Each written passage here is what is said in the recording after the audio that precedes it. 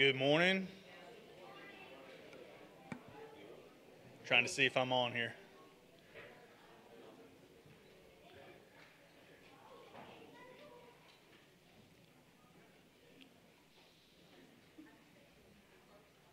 Okay, let's try that again. Good morning. It's good to see everyone this morning. Welcome to all our visitors this morning. And I just have a lot of things, announcements this morning, and I just want to try to get them done before we get started. First thing is that we have a lot of people that do stuff in this church that aren't recognized, and I just want to say thank you to everyone who works behind the scenes to do stuff. And when you're not standing up on this stage or teaching a class or something like that, it's hard to see you. But I see people cleaning the church and bringing food and doing all the things that keep the church running. And I just want to say thank you to all those people. I have a few slides I just want to run through. The first one is about the preschool. Speaking of people that are unrecognized, the people that run our preschool every day and operate it, they are the most unrecognized people that this church. Our preschool is one of our biggest ministries. We teach kids about Jesus every single day at that preschool. We have chapel every day and teach the kids about Jesus. And the things that come out of that preschool, we see kids get baptized now because we're teaching older kids, and it's pretty amazing. So I just want to run through the ways we can support our preschool. And this is a slide that'll be up there every Sunday now. Pray for them. We have teachers in this room that they don't make a lot of money. We don't pay the best at our preschool because it's a ministry. We have to be able to support kids that financially cannot afford to go to a Christian preschool. And so if you would pray for them, pray for their families, they're doing it pretty much because it's out of the goodness of their heart. They're not getting paid a lot of money to teach at the preschool. So please just pray for them. The cost of everything has gone up tremendously. So we have cut out a lot of things and are asking parents to bring more. And if you can help support by bringing paper towels, toilet paper, cleaning wipes, please just get with Stacy and Deanna or Tammy or Miss Page, any of those people that are here regularly. If you want to drop something off that they can use, please just do that. You can help with the maintenance list. Stacy brought in a maintenance list that was a mile long the other day. If you have time and you can get over there and change a doorknob or change a lock or something, just go over there and say, hey, can I help you do that? All right. Volunteer your time. Now, this isn't for everybody because if you're going to go over there and you're going to be in a classroom volunteering, you have to have a background check and you have to pass a class. Wouldn't be a hard class, but you still have to take the class. If you're a retired person or someone's got extra time and you want to go over there and rock a baby, she would be more than happy to get you a background check and to get the class taken care of for you, okay? And then the last thing is financial support. We have a list of things that we want to be able to do at the preschool, and we need funds to be able to do that stuff. And if you feel led to give, to be able to maybe put a privacy fence around the playground back there so that they can't be seen from the road, we would love to for you to just contribute and say, please put this towards whatever you have going on. Yes, Brian. And just a reminder, it is a mission. That's right. It's a mission of the church. That's how it's counted. I know a lot of people don't care about this, but anything you do, if some people do need it, we can kind of write up something to help them on their taxes. Yeah, and we can offer you a tax exempt form. It is part of the church. It falls under the church umbrella. So if you give monetarily, that'll be counted just like everything else that you give in your offering. And it is a mission. I think that we miss that goal sometimes, is that our preschool we are outreach. And we should be taking advantage of the events the preschool has. We should be going to the open houses and the graduations and speaking with parents and trying to spread the word, all right? So our next slide is, we have a senior slide. This slide is just so that you can give us your pictures of your graduates. I would love to put pictures up of your graduates in advance, like in our announcement loop. And then we'll have everybody senior by senior Sunday is my goal. So we have a lot that are in college or that have just gone off, and we don't want to miss anybody. That's my main goal, is I just don't want to miss anybody when we recognize them. I'm sorry?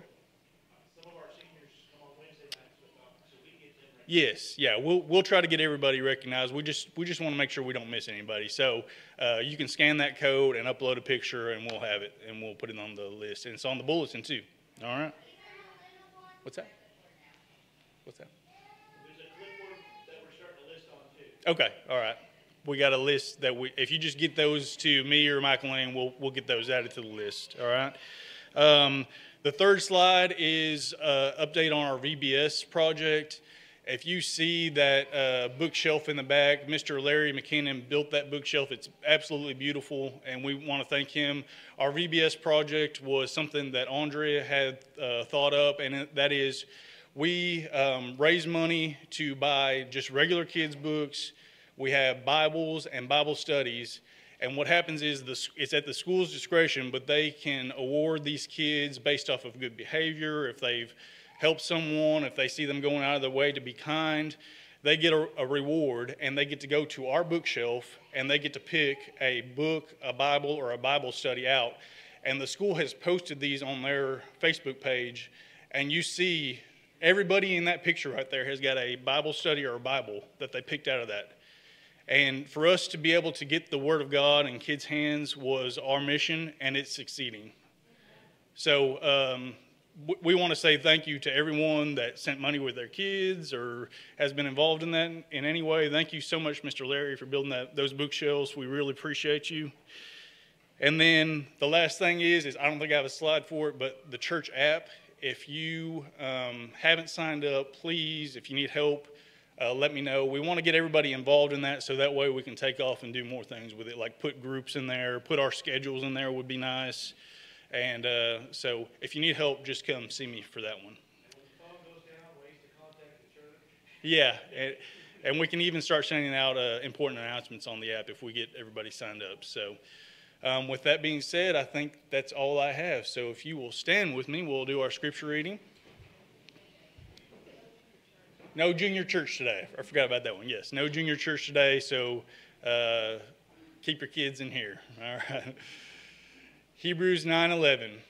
But when Christ appeared as the high priest of the good things that have come, then through the greater and more perfect tent, not made with hands, that is not of this creation. Let's pray. Father, thank you so much for just allowing us to be here this morning. And Father, I just pray that we'll turn our focus to you. Father, that we would lift our eyes to you, we'll lift our voices to you, Father. Let our praises resonate your name this morning. Let our hearts just seek you this morning as we worship. It's in your name we pray. Amen.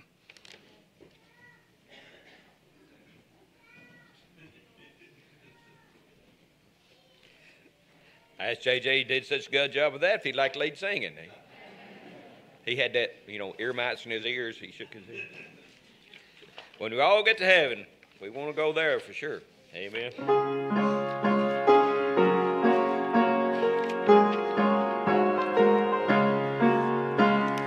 Sing the wondrous love of Jesus, sing his mercy and his grace. In the mansions bright and blessed, he'll prepare for us a place. When we all get to heaven, what a day of rejoicing that will be. When we all see Jesus, we'll sing and shout the victory.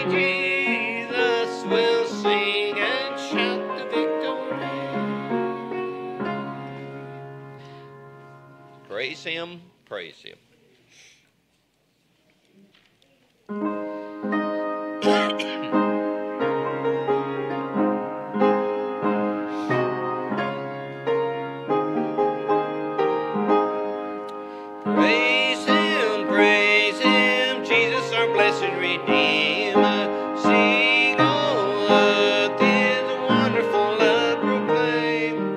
Hail Him, highest archangels in glory.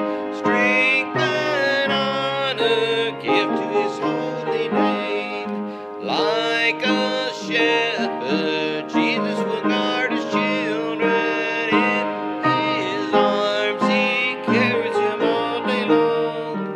Praise Him, tell of His excellent greatness. Praise Him, every joyful song. Praise Him, Jesus our blessed Redeemer. For our sins He suffered and bled and died. He our rock, our hope of eternal salvation. Hail Him, Jesus the crucified.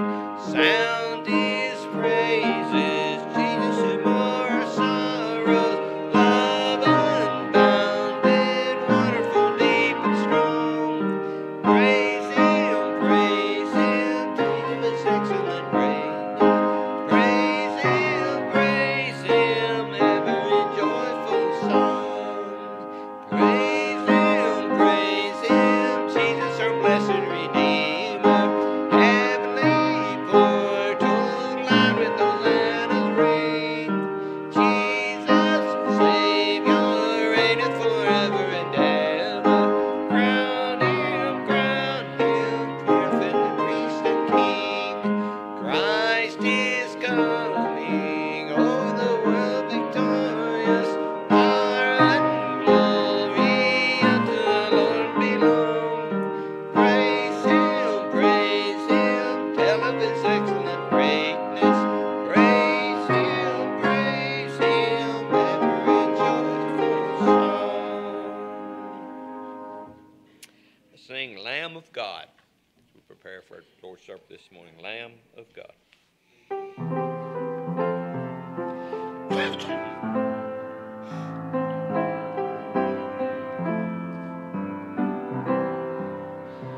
Your only Son, no sin to hide, but you have sent Him from your side to walk upon this guilty sod and to become the Lamb of God. Your gift of love they crucified, they laughed and scorned Him as He died. The humble King they named a fraud and sacrificed the Lamb of God. Oh, Lamb of God, sweet Lamb of God, I love the holy Lamb of God. Oh, wash me in His precious blood, my Jesus Christ, the Lamb of God. I was so lost I should have died, but you have brought me to your side to be led by your staff and rod, and to be called a Lamb of God. Oh, Lamb of God, sweet Lamb of God, I love the holy Lamb of God. Oh, wash me in His precious blood, my Jesus Christ, the Lamb of God. Please be seated.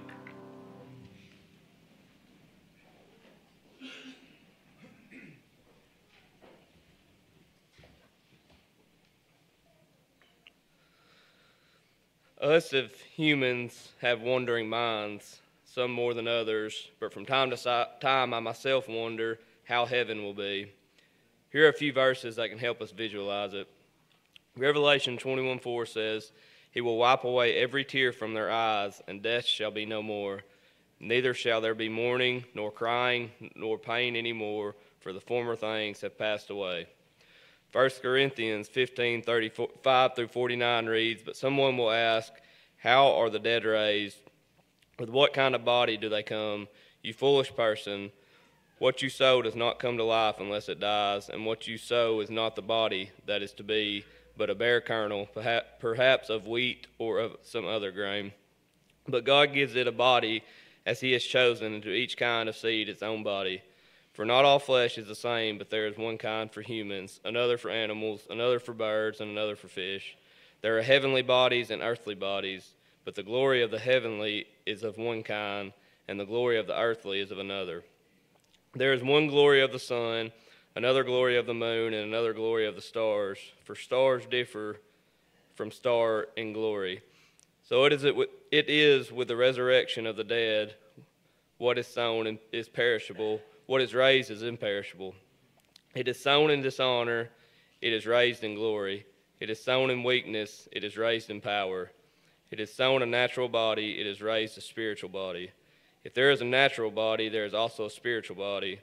Thus it is written, the first man, Adam, became a living being, the last Adam became a life-giving spirit. But it is not the spiritual that is first, but the natural, and then the spiritual. The first man was from the earth, a man of dust. The second man is from heaven. As was the man of dust, so also are those who are of the dust. And as is the man of heaven, so also are those who are of heaven. Just as we have borne the image of the man of dust, we shall also bear the image of the man of heaven. 1 Thessalonians 4:14-17. But we do not want you to be uninformed, brothers, about those who are asleep, that you may not grieve as others do, who have no hope. For since we believe that Jesus died and rose again, even so, through Jesus, God will bring with him those who have fallen asleep. For this we declare to you by a word from the Lord, that we who are alive, who are left until the coming of the Lord, will not precede those who have fallen asleep. For the Lord himself will descend from heaven with a cry of command, with the voice of an archangel, and with the sound of the trumpet of God. And the dead in Christ will rise first. Then we who are alive, who are left, will be caught up together, and then with them in the clouds to meet the Lord in the air. So we will always be with the Lord. Revelation 7:9-12. After this I looked, and behold, a great multitude that no one could number, from every nation, from all tribes and peoples and languages, standing before the throne and before the Lamb, clothed in white robes and palm branches in their hands, and crying out with a loud voice, Salvation belongs to our God who sits on the throne and to the Lamb. And all the angels were standing around the throne and around the elders and the four living creatures, and they fell on their faces before the throne and worshiped God, saying, Amen. Blessing and glory and wisdom and thanksgiving and honor and power and might be to our God forever and ever. Amen. Just a few more. Revelation 4:8. And the four living creatures, each of them with 6 wings, are full of eyes all around and within. And day and night they never cease to say, Holy, holy, holy is the Lord God Almighty, who was and is to come. Revelation 7:15. Therefore they are before the throne of God, and serve him day and night in his temple, and he who sits on the throne will shelter them with his presence. In Romans 8:18-25, for I consider that the sufferings of this present time are not worth comparing with the glory that is to be revealed to us. For the creation waits with eager longing for the revealing of the sons of God. For the creation was subjected to futility, not willingly, but because of him who subjected it, in hope that the creation itself will be set free from its bondage to corruption and obtain the freedom of the glory of the children of God. For we know that the whole creation has been groaning together in the pains of childbirth until now. And not only the creation, but we ourselves who have the first fruits of the Spirit groan inwardly as we wait eagerly for adoption as sons, the redemption of our bodies. For in this hope we were saved. Now hope that is seen is not hope. For who hopes for what he sees? But if we hope for what we do not see, we wait for it with patience. Those verses may give you a glimpse of heaven or what will happen. That is the feel-good part. Now the gut check part is how to receive that reward. Be Christ-like. Believe, repent, be baptized, and walk the Christian walk. As most of you can attest, that sometimes isn't the easiest to do. But with Jesus bearing all our sin and pain and suffering, it gives us hope of eternal life with him and a glimpse of heaven. What a day that will be.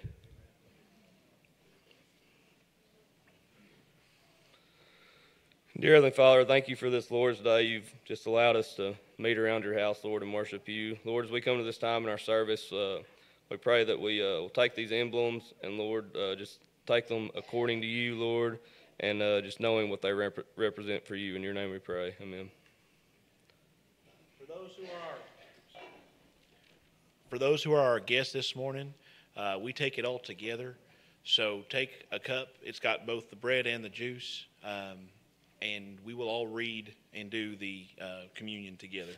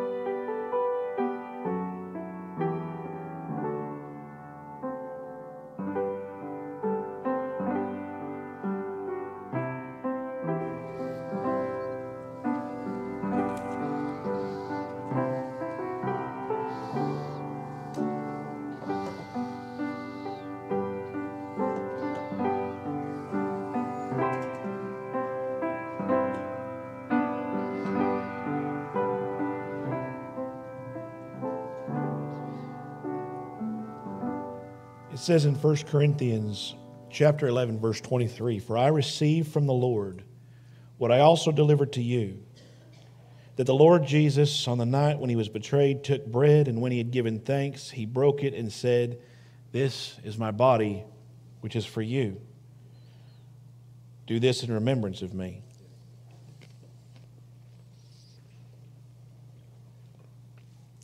In the same way also, he took a cup after supper, saying, "This cup is the new covenant in my blood. Do this as often as you drink it in remembrance of me." And he also writes, "For as often as you eat this bread and drink this cup, you proclaim the Lord's death until he comes." And all God's people said, all right. Well, I know there's no children's church, but There is children here. thank you for reminding me, Zovane. So we'll still do our little talk, and you guys can either choose to sit quietly up front or go back to your seats. Are you holding a can of toxic waste? Yes. Oh, it's a piggy bank that looks like toxic waste. No, it's not. Oh, it's a secret snack chamber Yes. that's filled with toxic waste. Yes. Oh, okay. Yes, okay. Well, this actually was, it is toxic waste. Oh, okay.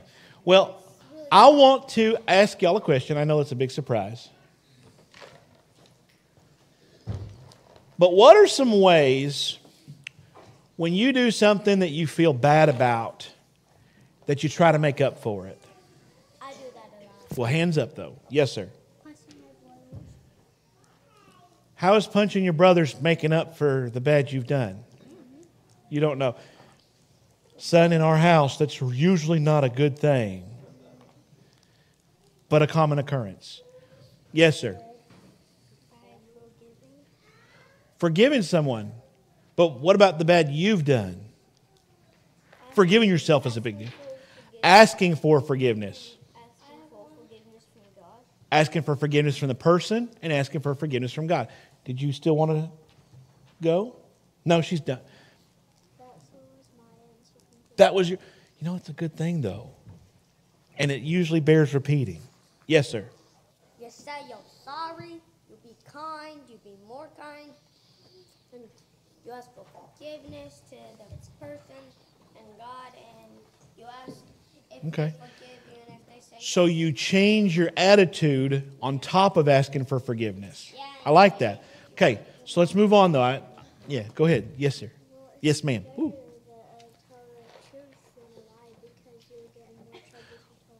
It's better to tell the truth than a lie, because if you lie to cover it up, you'll get more trouble when you inevitably get caught. Absolutely.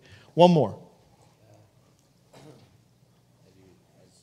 she said, basically that means don't cover up your sins. Don't cover up the sins. You can't hide the truth beneath your feet. Yeah, that's true. You can't hide the truth beneath your feet. Edgar Allan Poe wrote a story about that called The Telltale Heart. I suggest reading it sometime. Oh, I read it. Oh, you did? It's a good one, isn't it? Now, let me go ahead and put your hand down. But what if I was to tell you this, though? Even though we can say we're sorry, even though we can ask for forgiveness, and we can try to make it right, we still have to deal with the things we did, right? So, like, if you were to lie to me, every time you spoke to me, what do you think might be in the back of my mind? is he Are- lying? Is he lying? Is she lying? That's exactly right. Or are they lying? If or am I lying? you came and took something out of my office without permission, and I asked you, and I caught you doing it, every time you come to my office, what might I be thinking? Did he steal it? Yeah, is he going to take something else? Yeah. Or Now, the reason I say this is we can make up for things in our earthly life. We could try to do that. but not in the heavenly life. Stand by. You're close, but let me continue on this line. It doesn't erase the things we've done. We can be forgiven, but it doesn't erase the fact that we did those things. True or false? Well, Like if you punch your brother, is your brother going to remember you punched him? yes. It happens so often in our house, you're probably going to ask which time. But it's going to happen. Somebody's going to remember those things you've done. And in the Old Testament, which is what we're going to be studying today, there are two people. I'm going to give you one kind of normal name and one really funny name. There's a couple visions we're looking at. One's a guy named Joshua. We can remember Joshua pretty easily, right? Anybody know a Joshua? He's like right there putting his head on the pew. Well, he was. There's another guy, and I'm pretty sure you've never went to school with somebody with this name. His name's Zerubbabel. Say that with me. You even said it wrong. It's Zerubbabel. There you go. Please don't go naming your kid Zerubbabel just to prove me wrong. Put your hand down. And the reason we're talking about these people is at the time, this had been after the temple had been destroyed and the people of Israel had been dispersed among the nations, and God was bringing them back in, and they were going to rebuild the temple. Well, Joshua was the high priest. The problem is the priesthood had done some bad things. And a guy named Zerubbabel was not a king, but he was the governor, and he was also of the line of David. He's actually mentioned in both Mary and Joseph's genealogies in Luke and Matthew, Zerubbabel. And God gives Zechariah, the prophet we're reading today, some words of comfort. But the thing is, he also points towards the future. Because there is a way our wrongs can be forgiven. And we know now that we have the ability to look back that it was from Jesus Christ, who lived perfectly. He was God. Though he was born of a virgin, he was God. He walked on earth as one of us, lived according to all of God's righteous requirements. And he died in our place. He died to conquer our sin and pay the penalty for our wrongs. But when he rose again, he conquered the consequence of sin, which is death. So that if you believe in Jesus Christ, death no longer has a consequence for you. Because for us, Paul writes, and just like all those wonderful verses Taylor read today, there's another verse I love. Paul writes, didn't you know that to be absent from the body is to be present with the Lord? Because of what Jesus did, our sins can be forgiven. And God does forgive us according to his own righteous requirements. Because Jesus did it all for us. Pretty cool, huh? So, you had one thing, one more. He had his hand up patiently. Go ahead. As you were saying, I thought of something just now. Go ahead. Hope from God can lift our weighted minds. Hope from God can lift our weighted minds. Amen, brother. All right, go ahead and head back to your seats. And we will go ahead and get started this morning. Usually I dismiss them somewhere else, but we're there. If I can ask the guys, if you can go back to that Bible slide verse, there's 2 verses. I want us to begin with that. If you'll stand as we read the Word of God together. I want to read these 2 verses. These are so important, and I think they can help us understand what we're reading this morning. Hebrews 9:11-12 says, "But when Christ appeared as high priest of the good things that have come, then through the greater and more perfect tent, not made with hands, that is not of this creation, he entered once for all into the holy places, not by means of the blood of goats and calves, but by means of his own blood, thus securing an eternal redemption." And all God's people said, please be seated. See, in the Old Testament system, and this is possibly why it was most distressing that the temple was in ruins and that they were in exile, and even though they were starting to come back, it still seemed hopeless, was because according to the old Mosaic law, something had to die for your sin. I don't know about you, I don't own sheep, but if I did back then, I'd probably need to give them at least once a day. Because by no means I'm perfect.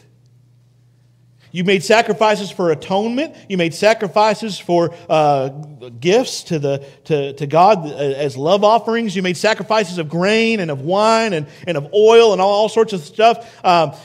And the purpose of it all was to restore relationship to God because, let's face it, we're all stained. I don't know about y'all, but there's things I've done in my life that no matter how hard I try, I can't make up for. I can't. Because I've done them. Once they're done, you can't take them back.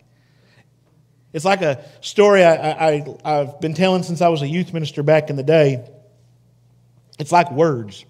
There was a little boy who was friends with this little girl and all his buddies at school, and I'm pretty sure many of us have been in this circumstance, but they were teasing her because her 2 front teeth had fallen out. She talked and looked funny. And the little boy, not wanting to be alienated from the crowd, jumped in, and she heard him say those mean and awful things. So he is distressed because she won't talk to him anymore, and he goes to his preacher and says, "What can I do to make up for what I said?" The preacher has this Ziploc bag full of feathers, and he says, "Okay, here's what I want you to do. Take these feathers, go down in the middle of town, open up the bag, and shake them all out." The boy goes, I don't see how that'll help, but I'll try. So he goes and does just what the preacher says. He shakes them all out. Feathers go everywhere, all to the different areas the wind blows them. And he goes back to his preacher and says, "All right, now what?" preacher says, go and collect them all up again. He says, that's impossible. How am I supposed to do that? He goes, exactly. When you speak, those words are already released. You can't take them back again. In the same way, when we sin, that's just like what happens. We've done the action. And many of us who've even been in the middle of an action, as soon as that action, we're in the middle of it, like, I don't know about y'all, but I've been in certain fights when I was younger and things like that, and I knew in the middle of throwing that swing, I can't take it back even though I wanted to, but the action was already done and I was already in the middle of it, and it happened. And while guys recover from things swifter than that, some of your best friends you got from a fist fight, the action still remains. Can't take it back. People remember those things. And no matter what, and it says in Hebrews, we can't still take back the sin we've done. We're going to have to sacrifice every single day according to the old Mosaic law. But God had a purpose and a plan to once for all deal with sin. Because God, from the beginning, wanted to redeem mankind. We know what happened back in the Garden of Eden, and there's different schools of thought as to what actually happened there, but Eve was speaking to the serpent, and in my belief, because it says Adam was with her, Adam stayed silent. And he watched to make sure his wife wasn't going to drop dead. That's my interpretation of it. I could be wrong. But it says she gave some to her husband who was with her, so what was he doing? She ate the fruit. She didn't drop dead, so what did he do? He ate the fruit. And in doing so, he violated both of God's mandates. He was to be his husband, or a husband, and watch over his wife that God had given him. But he was also to watch over the ground that God had given him and not do what God told him not to do. And so if you look at the curses of Adam, they're worse than both what the serpent and the woman got. Cursed is the ground because of you. The reason we die, because death entered into the world through sin, as Taylor had read this morning. Cursed is the ground. We have floods and fires and famines and earthquakes and typhoons and all sorts of things because sin entered into the world. God's good, perfect world was ruined by our rebellion and disobedience. But God, Eve, who ate first, received not just merely a curse, but a blessing. Because when God cursed the serpent, He gave the woman a blessing. From her seed shall come your enemy. You'll be at enmity with each other, is what it says. And he will crush your head, though you will bruise his heel. That's that fatal wound from the serpent. Was God's plan from the beginning to redeem us from ourselves. And God Himself, before He dismissed Adam and Eve from this paradise He had given them, made the first sacrifice on their behalf so that there could still be some semblance of relationship there. And the purpose of the tabernacle that you heard mentioned and the temple and the sacrifices, it existed so that God could have some semblance of relationship until the fullness of time came and Christ entered into the world. God had this plan from the beginning. And try as we might, we keep messing it up, don't we? I do. I'm like a southern driver during an icy season. I don't know what to do half the time. But God. God knows me and loves me anyway. It says in Scripture that while I was yet His enemy, Christ died for me. But God. And here's the thing about the forgiveness of God. Though we may have to deal with the earthly consequences of our sin, though Israel was coming back and inhabiting the land again, they still had to deal with a ruined temple. God still restored. And through Christ Jesus, once for all, sin is forgiven. You don't have to keep apologizing to Jesus. I do. Be honest with you, I still do. But when He said it is finished and gave up His breath for the last time on the cross, He meant what He said. It was fulfilled. And so today, as we look at these two chapters, we see two promises. One given to Joshua, and I'm going to be honest with you, as a scripture buff, as somebody who dives deep into meanings and words, it just tickles me to death that the high priest at the time was named Joshua. Some of you are looking at me funny. If you don't know Hebrew, Jesus was not his name in Hebrew. It was Yeshua. And the Greeks turned the word into Yesu, but since they add s at the end, like, all their names like, Clavicus and all those other things, they added s, it became Jesus. And when they translated the Greek into English, we got Jesus, because we like to judge things. But Jesus' name actually was Joshua. More akin to that in the Hebrew words. And so something that we need to understand is that when we read through Scripture, God is in the details. There's little things that we pass up all the time without even realizing it. And I'm going through my, I don't know how many year in the Bible studies, I'm still discovering new things every time I open it. And this promise to Joshua the high priest is not merely a contemporary promise to the Israel then who is just filling the land and rebuilding the temple. It's a promise for a future hope where someday sin shall once for all be forgiven and a new high priest will take over in replacement of the shadow of things to come. And that old order was abolished on the cross of Christ when the one sacrifice that needed to be made had been made. We no longer need to sacrifice because Christ paid it all. As Isaiah says in that beautiful old hymn, sin had left a crimson stain, but He washed us white.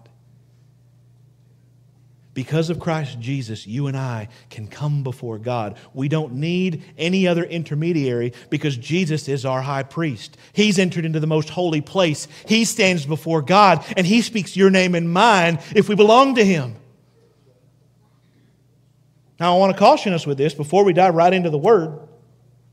Bear in mind, you can know everything about Jesus, but maybe He doesn't know you.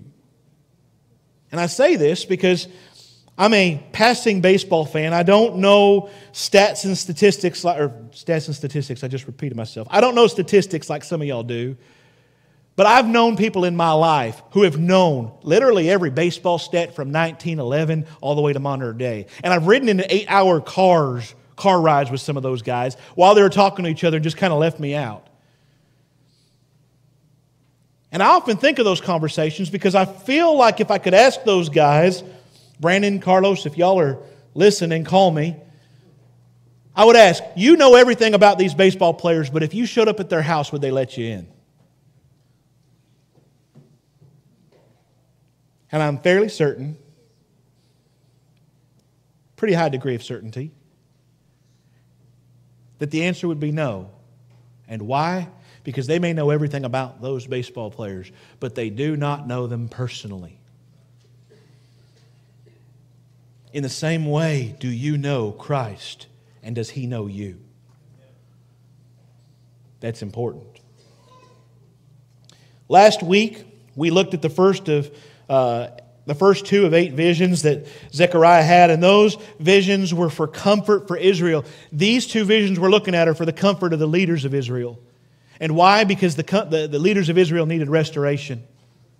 The priests were derelict in their duties. They were literally worshiping and sacrificing to idols within the temple courts, and God was not having it. And the kings, which is the line Zerubbabel comes from, who should have been guarding the law. Their role, according to Deuteronomy, before the kingship was ever established, was to read the Word of God every day and see how things are measuring up. And instead, they followed after pagan practices and customs. And because of the priests and the kings leading the people into debauchery and sin and all sorts of things, Israel lost their place. And so God is bringing comfort. And again, remember what I said, God is in the details. Because these are contemporary visions, but they speak of both a king and a high priest who would once for all finish things and complete things. So if you will, let's open to Zechariah chapter 3 and Zechariah chapter 4. And while I may reference other verses, we're going to stay here today. It says, "Then he showed me Joshua, the high priest, standing before an angel of the Lord, and Satan standing at his right hand to accuse him." It's interesting. Someone once asked me why a lot of churches in the South look like a courthouse. And I find that interesting. Because the heavenly throne is much like a courthouse. And if you notice, there's different parts of the Old Testament that show us this. Satan, when in the book of Job, I just finished reading this in my personal study. In the book of Job, when God calls all the angels to account, Satan has to show up and tell God what he's been doing. And it is a courthouse in many respects before the throne of God, because God is absolutely sovereign and sitting on the throne, and nothing goes by that escapes His notice. And all things, including the enemy of God, are subject to Him. And so here we see this royal court being adjourned, being called. There we go. Adjourned means dismissed. Being called into order. And there is Joshua the high priest. We're getting this a little bit, but he's wearing filthy rags. We'll look at that in just a second. But the prosecuting attorney is Satan. And this is who he is for us too, folks. Got to understand this. And he's getting ready to accuse the high priest. And let's face it, he's justified. Only time you'll ever hear me say Satan is justified. Because when Satan accuses us of our sins, he's usually right. Now, don't get me wrong. We have a defense attorney in our high priest, which we'll get into in just a little bit, who stands every time Satan accuses those who belong to him and say it's already been paid. And we're seeing the glimpse of the divine in that today. Let's go on to verse 3. It says, "The Lord said to Satan, 'The Lord rebuke you, O Satan. The Lord has chosen Jerusalem. Rebuke you.'" Interesting. So before God, we see, by the way, when you see the Lord here, the Hebrew says the angel of the Lord. Going back to what we said last week, when you see the angel of the Lord in this regard, it is literally speaking of the Messiah, the image of God. So you see, there's two attorneys present before the throne of God. One is accusing Joshua justifiably, but one is rebuking the prosecutor. Who but God can command and rebuke Satan but God? So I want you to hear this, church. We need to see this vision. This vision, when we're looking at visions and we're looking at prophecies, we've got to understand there's a concept. This is Bible college stuff, but I hope you can bear with me for a second. There's a concept that I learned in Bible college called already but not yet. Already is dealing with what's going on right now in the prophecy. And what's going on right now in the prophecy is Joshua is being judged before the seat of grace. But Joshua is also pointing towards ourselves, pointing towards Israel, pointing towards the sin that we have done, pointing towards the day where sin shall be redeemed once for all. Let's take a look again, see more of this. Let's go to the last part of this. He says, "Is not this the brand plucked from the fire?" Let's pause for a minute. Again, there's so many details here. We can't let them pass. The brand. Anyone know what a brand is when you pluck it out of a fire? Hot what? Not iron. Back in that day. It is nowadays. If you work cattle, I could tell who's worked cattle. This is speaking of a burning branch that has been rescued from the fire. And why was the branch burning? Because Israel had disobeyed God. The priesthood had violated their mandate before God. But God. Paul talks about this in the book of Romans. And again, I want you to know Paul is also talking about Israel there, but he's talking about those of us who are not Jewish. Raise your hand if you're Jewish. My wife and my sons, that's about it. He speaks of those branches that have been cut off but have been regrafted into the olive tree. This is what God is speaking of. When God talks in the Old Testament and you look at the rebuke of the prophets before Zechariah, those who existed before, God says, you are a branch that I'm going to cut off. And I'm going to throw you into the fire. Here, God is restoring His punishment. While it had to go through its rebuke. While it had to go through its purification, because that's what fire also means. God, who alone is able to do this, took the branch from the fire and restored it.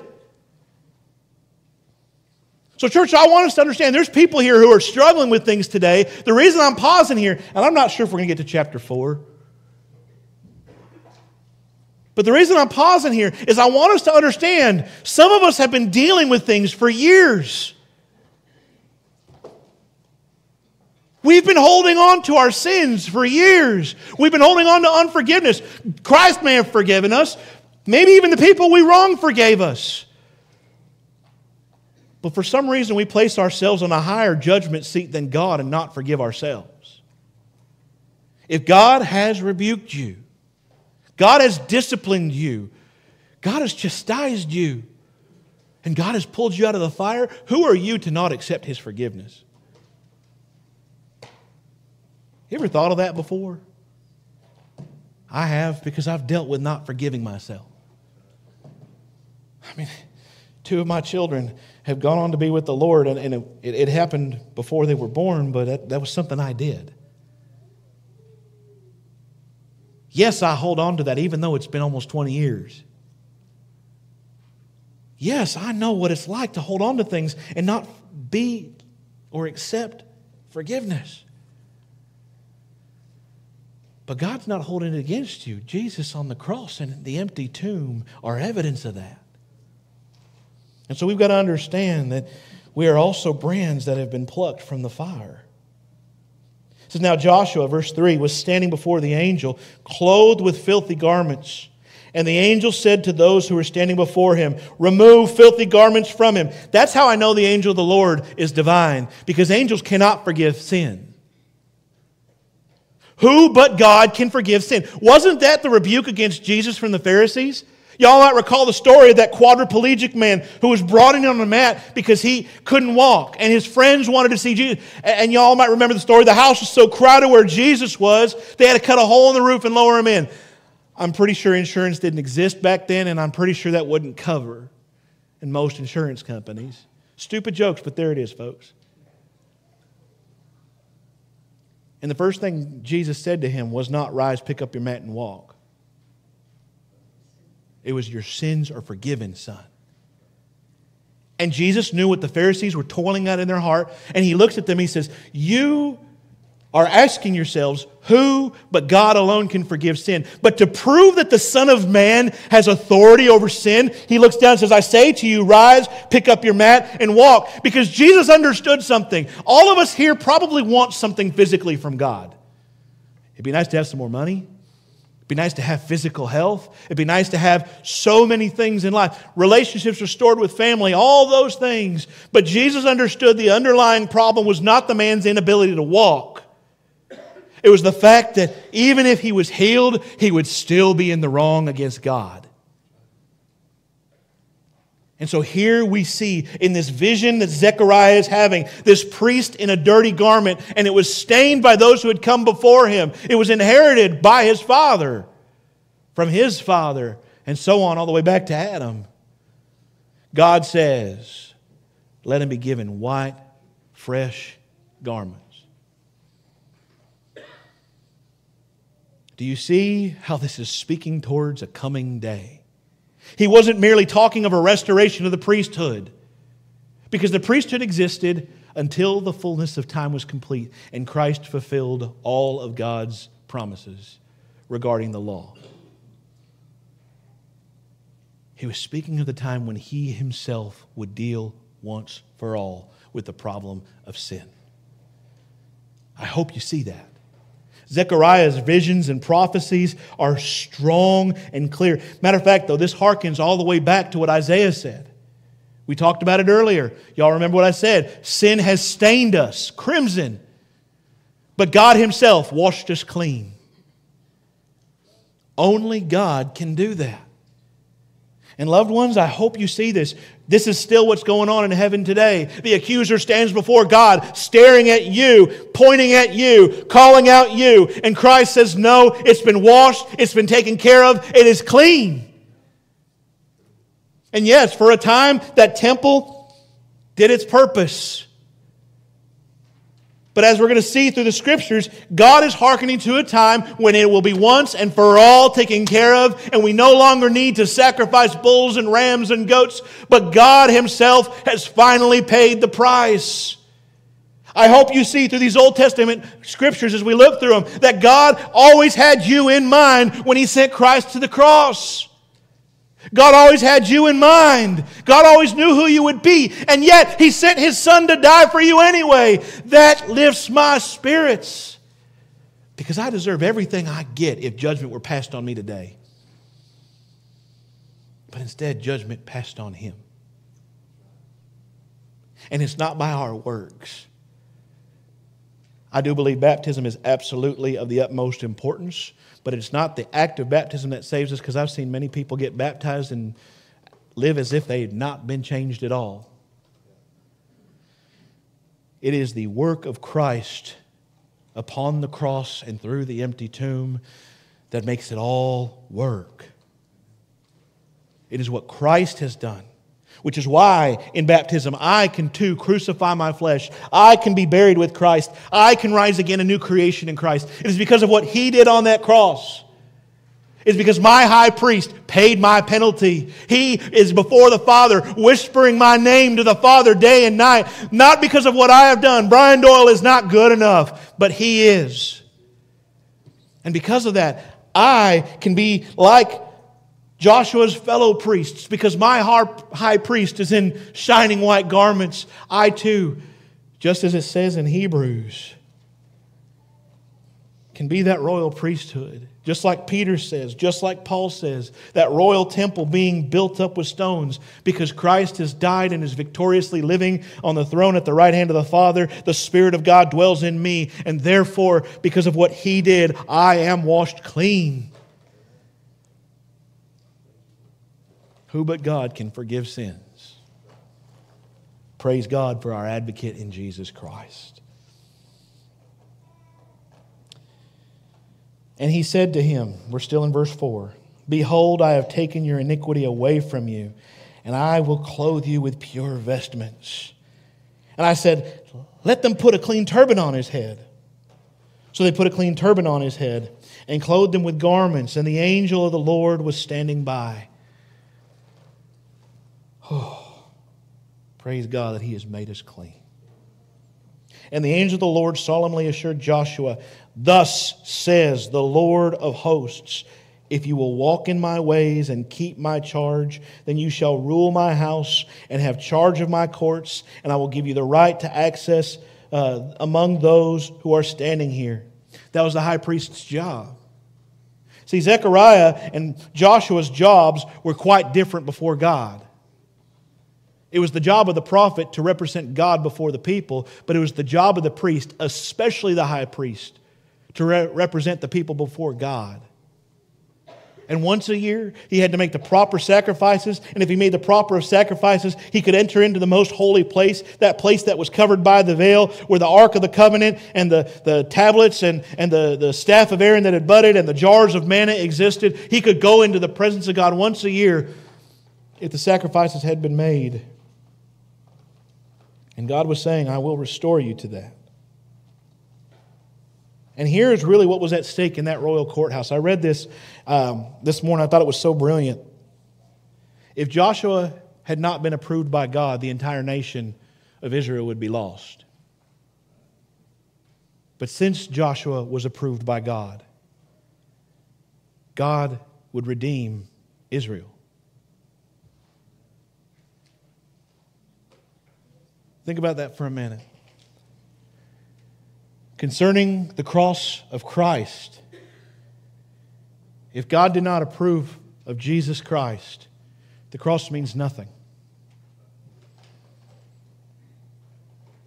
If Christ was just a man as we are.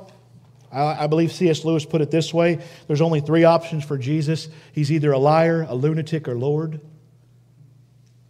He can't be a wise man and be a liar. Some people are calling him a wise man. He cannot be a wise man and be crazy.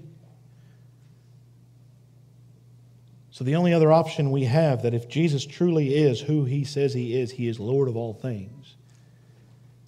If God had not approved of Christ, His sacrifice meant nothing. In the same way here, God approving of Joshua is pointing towards the Joshua that was literally to come. Not of the line of Levi, but of the line of David. That branch from the tree that had been cut off. You see how also that flaming brand represents a coming one who will restore? That's what Jesus is called, the branch. Jesus is literally being told or foretold of that you and I, who can look now back, seeing all the scope of history behind us, not what's ahead, it's not my job, that because the branch has been restored, because the root of Jesse is on the throne, that because our great high priest is Jesus Christ, we have forgiveness for sins. I know it sounds like a broken record this morning, but God is repeating Himself over and again in these visions because He wants us to get the point. We're stubborn creatures, and I'm a man, so I'm worse. And I'm Irish, so I'm worse than most men. I need to hear the point over and again because I'm stubborn. And when God repeats something, He knows our frame. He knows we're stubborn. Men, anybody else stubborn in this room? How many times do I got to hit myself with a hammer before I start getting the nail right? How many times does my wife have to say, you're going to need an ice pack before I stop doing it? And I'm grateful she stands by when I tell the boys, hey, watch this, and she knows I'm going to hurt myself. You're laughing because it's true, son. I want us to hear the words, though, here. Verse 8, God's still speaking to Joshua. Hear now, O Joshua the high priest, you and your friends, meaning his other priests, who sit before you, for they are men who are assigned. Behold, I will bring my servant, the branch. There it is again. For behold, on the stone that I have set before Joshua, on a single stone with 7 eyes, take note of the number 7, I will engrave its inscription, declares the Lord of hosts, and I will remove the iniquity of this land in a single day. And in that day, declares the Lord of hosts, every one of you will invite his neighbor to come under his vine and under his fig tree. God is saying, Joshua, I am going to restore the fortunes of Israel. Now, that stone is important. A lot of people wonder if that was the capstone of the temple. I don't believe it is. But every time you see the number 7, it harkens back to the days of creation. What happened on the 7th day?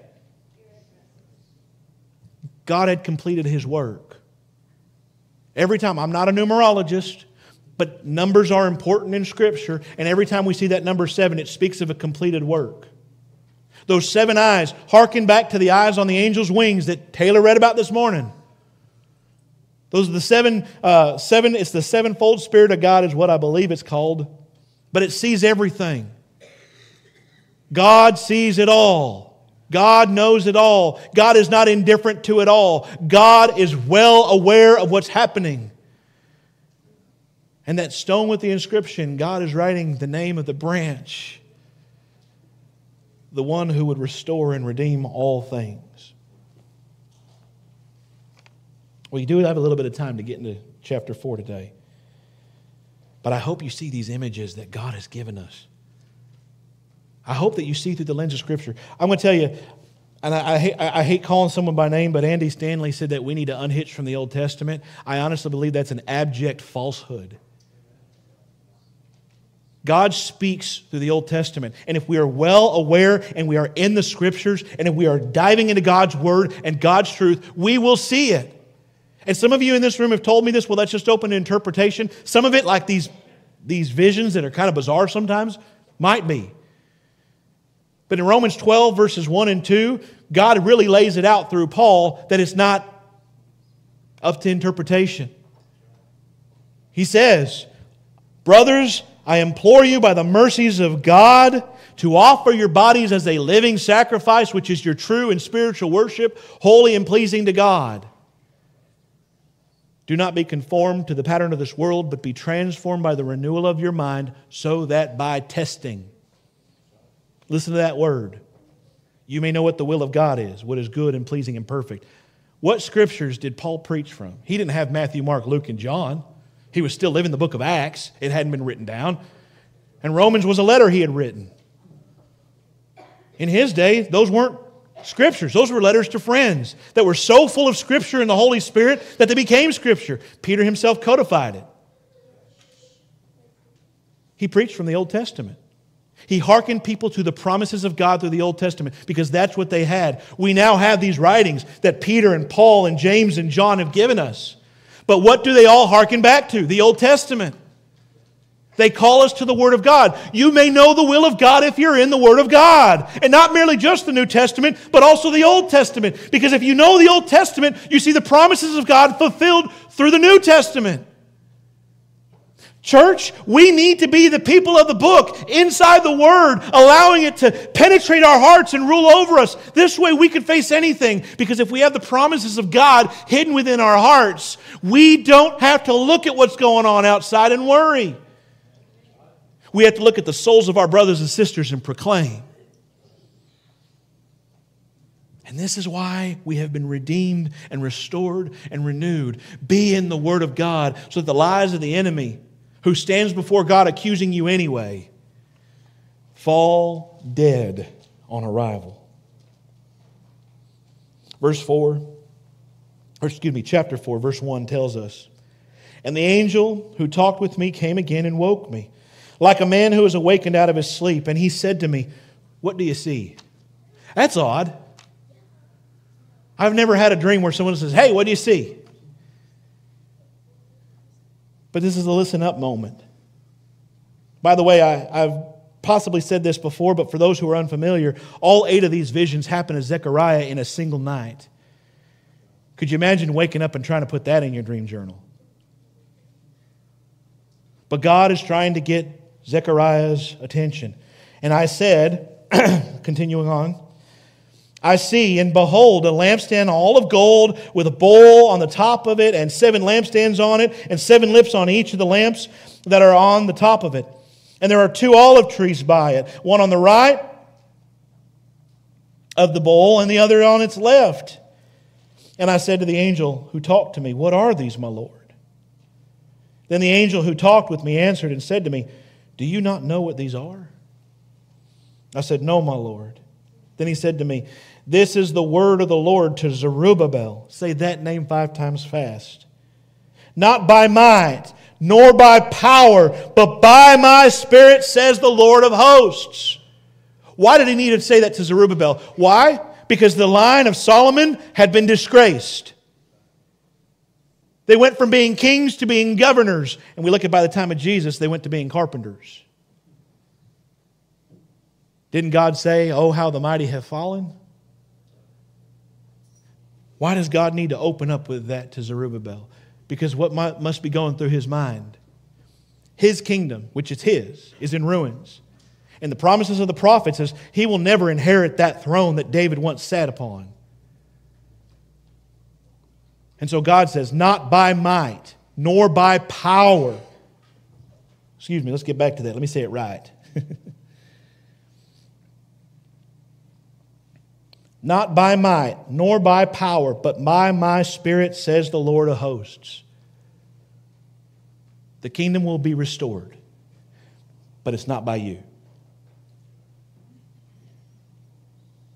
I go back to the promise in Joel chapter 2. You can read this for yourself, and I'll just give you the Cliff's Notes.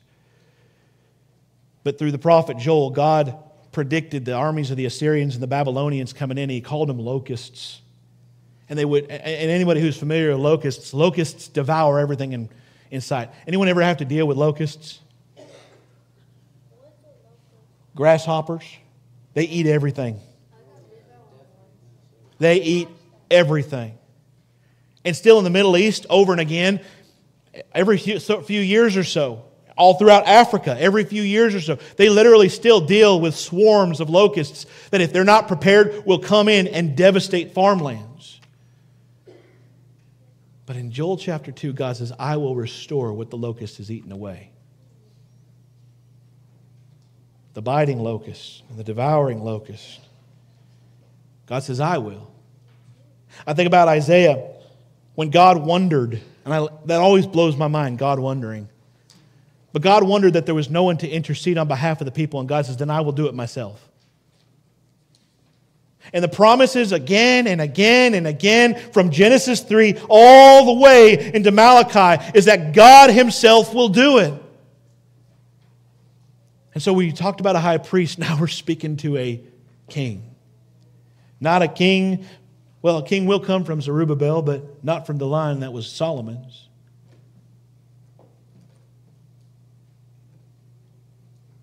But God Himself will restore things. Some of us in this room have been trying so desperately hard to make things happen for ourselves. We get new toys, new boats, new four-wheelers, new jobs, new homes. We pick up and go and all these things, and nothing seems to work. Anybody ever feel that way? I have. I try and try and try, and nothing works. This promise to Zerubbabel is also for you, because the cross is proof, and Christ risen and on the throne is proof. Not by might or power, but by my Spirit, says the Lord. In John 15, when he's sitting down, actually John 14 through 17, when he's sitting down for the last time eating the Passover with His disciples, Jesus says, it's good for you that I go away, because I'm sending you another helper. I can be with you physically in one place. This helper can be everywhere and in everyone. God is promising the Holy Spirit. This was a literal promise to the kingdom of Israel that was being restored after God's chastisement of it. But this is also a promise not just merely to Israel, but to all. That God, and we're going to get into that promise because, it's there. God Himself, by His Spirit, will restore things. Loved ones, the promise is not just merely as a kingdom, but it's for you too. You might feel your life is in pieces. Not by might, nor by power, but by my Spirit, says the Lord. He goes on. Verse 7. Who are you, O great mountain? Before Zerubbabel, you shall become a plain, and he shall bring forward the top stone amid shouts of grace. Grace to it. Let's stop there. Again, these images are so wonderful. This is a different stone. It's not the stone with 7 eyes, but the capstone. What's a capstone? Anyone want to enlighten me? Anybody get into masonry? What's a capstone for? I don't know. You're not in masonry, so I'm grateful. It is the stone that ties it together, otherwise known as the cornerstone, which we find out in the Old and the New Testament, this promise repeated. The cornerstone that the builders rejected. And Zerubbabel is of the line of both Solomon and Nathan in the New Testament. And from Zerubbabel, when those lines merged once more, came Christ Jesus. Not a detail is wasted by our God. I'm not going to read them all. I'm not going to go and read those 2 lineages. I can't say half the names right now. But go and read the lineages of Matthew and Luke. Zerubbabel's the one thing they got in common, and then the line splits again. Why? Because at that point, this is according to the Mosaic law, if an heir was not produced for your brother or your cousin, your role was to produce it. Zerubbabel, again, produced for Solomon and Nathan. When Mary and Joseph came together, the Holy Spirit conceived Christ, but Joseph adopted Jesus as his son, restoring the line of Solomon. Not by might or by power, but by His Spirit. Being the Spirit of God. God has done it. In Christ Jesus, He has brought restoration. And it wasn't done like everyone was expecting. Think about what people were expecting at the time of Christ. Who do they want their Messiah to be? It's all right, church. You should know by now. Who do they want Him to be? A warrior? A king? Matter of fact, they tried to actually kidnap Jesus after He fed them with just 2 loaves and 5 fish. They wanted Him to be a king and a conqueror and a warrior who's going to remove Rome, because Rome was a pest and no one liked Him. I don't know what that means, but we'll talk later. Anyway, and Jesus wasn't any of those things. He was a homeless prophet in someone's eyes. He was a miracle worker. And He didn't preach against Rome. He preached against the true enemy of all men, sin. And His coronation and His glorification did not come upon the lion seat of Solomon. It came upon a cross when He was raised up above everyone else, becoming the curse for us. As it was said last week, He became sin who knew no sin, that we might become His righteousness. Christ's glorification and Christ's redemption of earth did not come from force of arms, but from full submission to God, conceived by the Holy Spirit. When He said it is finished, He meant it. Verse 8, then the word of the Lord came to me, saying, the hands of Zerubbabel have laid the foundation of this house. His hands shall also complete it. Speaking of what, church? You remember what we talked about? What house? Specific place. They worship there. Temple, there we go. I knew someone would get it. The reason he had to say this is because they had stopped work on the temple. They were trying to focus on, how am I going to eat? My house is in ruins. I need to build that up. God said Zerubbabel started it. It's going to be finished in Zerubbabel's time. And if you read Ezra and Nehemiah, exactly that happened. But God is in the details. Because from the lineage of Zerubbabel, as we said before, we have to look at this. This is amazing. You couldn't plan this stuff out if you tried over a period of some 500 years. From the lineage of Zerubbabel, Christ Jesus walked this earth, and from His hands He brought healing to the nations.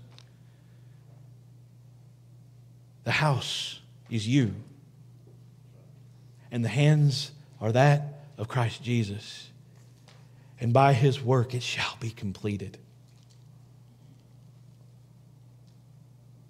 He goes on, these 7 are the eyes of the Lord which range through the whole earth. Then I said to Him, what are these 2 olive trees? By the way, He's speaking of the 7 lampstands. What are the 2 olive trees on the right and the left of the lampstand? And a second time I answered and said to Him, what are these 2 branches of the olive trees which are beside the golden pipes from which the golden oil is poured out? He said to me, do you not know what these are? I said, no, my Lord. Then He said, these are the 2 anointed ones who stand by the Lord of the whole earth. This is a little more obscure, but when I was reading this and I was praying over it, I immediately thought of when Jesus was on the Mount of Transfiguration. Who stood beside Jesus? Moses and Elijah. What do Moses and Elijah stand for? The law and the prophets. What are the faithful witnesses that have stood the test of time that I tell you week to week we need to stand by? That is the Word of God, which come through the law and the prophets. And I looked it up and I was reading through some of my sources, and it's funny because there's a lot of different arguments as to what it could be, but several of them pointed to this fact that it's the law and the prophets. And if we look to the Mount of Transfiguration, God shows that who stood by Christ when the work was needing to be completed? Moses and Elijah. What did Jesus say? Do not think that I have come to abolish the law. Heaven and earth shall pass away, but not one of my words shall pass away. He was the author of the law. And I'm going to tell you, at the end of all things, when everyone is judged, what shall they be judged by? The books of the law. God is not an unjust God. If we do not stand and we are not written in the book of life, what's going to happen? We will be judged by our works. I don't know about you. I don't want that. I'm dead in the water if that's me. So I am going to do all I can to stand by the faithful witnesses who stand by the branch, the stone, the throne of God. Loved ones, Jesus is our high priest and our king. Jesus is the fulfillment of the law and the prophets. As he said, if you had known Moses, you would have known me. So if you've known the prophets, they were talking of me. They look forward to my day. And every single time Jesus was accused in his day, which he was, who did he hearken back to? That bore witness about him, that stood by him when even his disciples abandoned him. He went to the law and the prophets because every blessed word of God speaks of Christ. I can find Jesus on every single page of Scripture, even in Esther, where God's not mentioned once. So, loved one, if the law and the prophets stood by Christ, who are we to shun them? And my commitment to you as your preacher, and I pray you return and reciprocate this commitment, is I'm going to be in this Word every single day. I'm going to be standing on the faithful witnesses because they still speak truth. I'm going to be praying for you. Will you stand upon the witnesses and pray for me? Jesus Christ is returning. And I'm not sure how it's going to go down. Some people think there's a rapture. Some people think that there's all sorts of things. But if I'm standing by the faithful witnesses, however it goes down, I will be found ready. Loved ones, stand firm, just as the witnesses have stood this test of time, and stand firm. Listen to the voice of God. Trust in your high priest and your king. And though life may not be easy, watch restoration occur. Because God, just like He promised to Israel, says, I know the plans I have for you. A lot of us understand that this is to Israel to be restored, but it's also to us. I know the plans I have for you, declares the Lord. Plans to prosper you and not harm you. Plans to give you a hope and a future. That is only found through Jesus Christ. There is no other way. There is no other way by which we may be redeemed and saved. Jesus lived according to all the righteousness of God. He fulfilled the Word of God in Himself in every single way. There was not one sin in Him. It says in Hebrews, He was tested and tempted in every single way and yet did not sin. And He even suffered in those temptations. And then He bore your sin and mine upon the cross and sits at the right hand of the Father, our faithful high priest who is advocating for us day and night. He desires relationship with us. He died and rose again that you and I may have new life now, but also in the time to come. What are you waiting for? So, loved ones, as the elders come forward, as Randy comes to close us out, what are you standing on? Seems like everything you build is a sandcastle and just falls apart. What are you standing on? What are you building on? Jesus Himself says this, He who hears these words of mine and does not hear them is like a foolish man who builds his house upon a foundation of sand. And when the rain came and the floods came and the wind beat upon the house fell, and great was its fall. I want to be the wise man who built it on the rock. And the only rock and firm foundation is in Jesus Christ. Will you join me in that? If you need prayer today, I want to invite you. We've got some brothers and sisters already in the back of the room. If you don't want to get up because it's hard, turn to somebody next to you and ask if they'd pray for you. Elders and myself, well, don't approach Randy while he's singing. It'll be awkward. But after church, he's available. I know it. Alan and myself, Ricky, who couldn't be here today, keep him in prayer. Nathan's in the hospital with pneumonia. We're here for you. Most of you, if not all of you, have my number. And I put my cell phone on there for a reason. And most of you, if not all of you, know I'll talk to you. Even if I have to call you back because I'm sleeping, I'll call you back. Whatever it takes, we're here for you. We're here to get you to where we're going, and we're going to Christ Jesus. Take the opportunity. He died for you. He lives for you now. Die for him and live for him now. And watch how he restores what our sin has crumbled away. Let's stand and worship him now.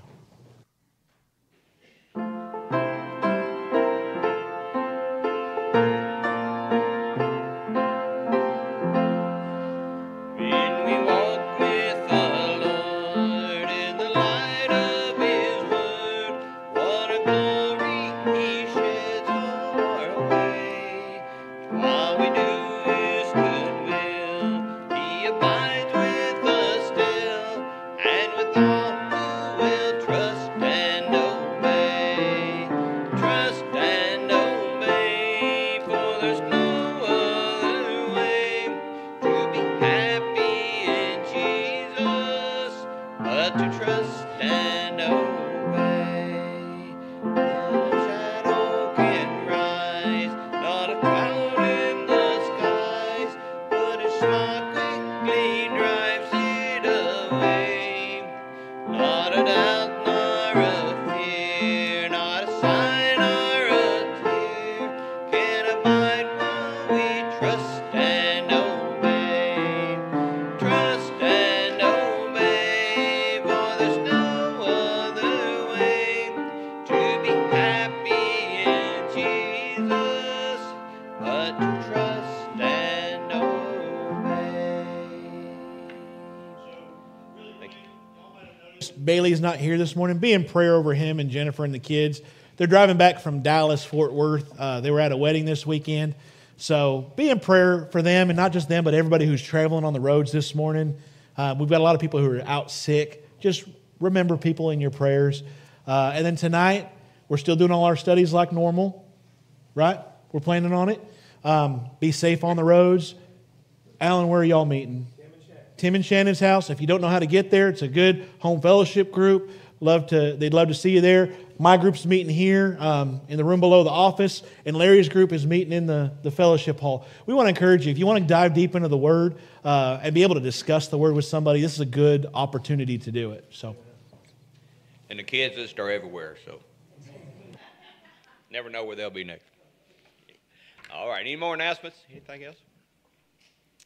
All right, let's dismiss. Our Father in heaven, we thank you for the glorious day we've had today to be in your house. And Father, we thank you for the blessings that you bestow upon us. And Father, the things we take for granted each and every day that you provide for us. And Father, for the word that's been put before us, Father, that may be encourages for us. May we cause us to do things we ought. Father, as we go our separate ways, we pray that you will be with us till we can turn once again. In Christ's name we pray. Amen.